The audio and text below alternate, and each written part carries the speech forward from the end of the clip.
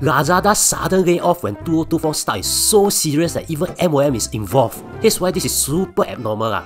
So, the reason why your mom is involved is that she buys her grocery from Redmart and she's not MOM is Ministry of Power, not your mom. Sorry, bugger.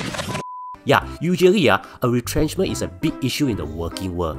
If you are a 22-year-old fresh grad, losing your job could just mean a new opportunity for you to do a viral TikTok video of how you are retrenched and how your mind is now clear and you are now a new person, blah blah blah blah blah. Then you go back to finding a new job, documenting your journey in TikTok. But if you are a 45-year-old professional who's responsible for HDB loans, car loans, household expenses, children's tuition fee and many other fixed expenses, losing your job suddenly could lead to very, very serious consequences that won't just affect you but your family members too. That's why in Singapore, employees are protected from unfair dismissals. Do you know that your boss cannot just anyhow fire you just because he doesn't like your face? Cause if that's the case, then you will never hold a job for more than a month. You get it? If you get it, you get it.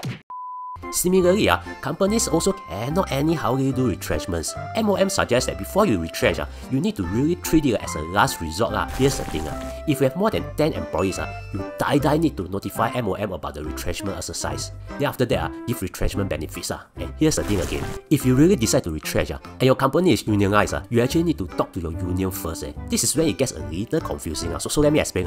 You see, as a boss, you are very powerful with lots of resources. So when you retrench others, whether fair or unfair, these people who are retrenched are powerless without resources. No good, right? Cannot let you have all the power, That's when unions come in.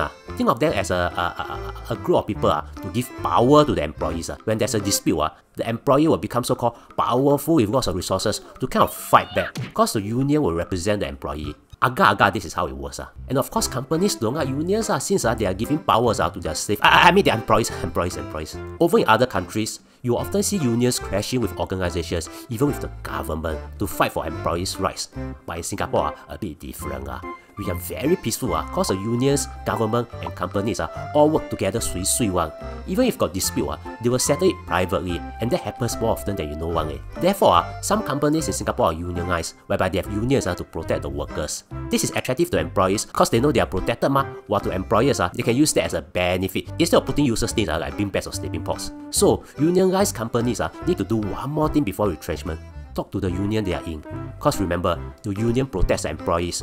Usually, these are done privately too, like the many tech retrenchment in the last 2 years.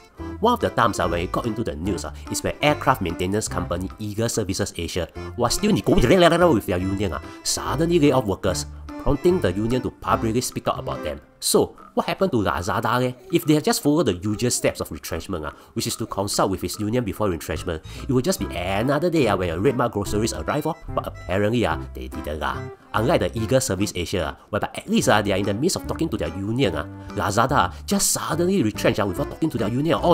In fact, I think no one will know until news reports come out.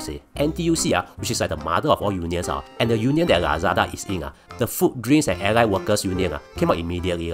Remember how unions, government and companies always work privately to settle any disputes. This time, it got serious as they publicly say that they have expressed deep disappointment as Lazada has not even consulted the unions before retrenchment. And the unions even escalated up to the Ministry of Manpower, which is scary because MOM can impose penalties. Basically, in the world of public relations, you can say that the unions are biting back strongly. Lazada so far just kept on saying that it's to future-proof our business and people, but didn't touch on the layoffs. As of now, this is what happened. So download our app to know the latest update. Also, if you think you learned something, consider subscribing and also watch this video to be slightly smarter.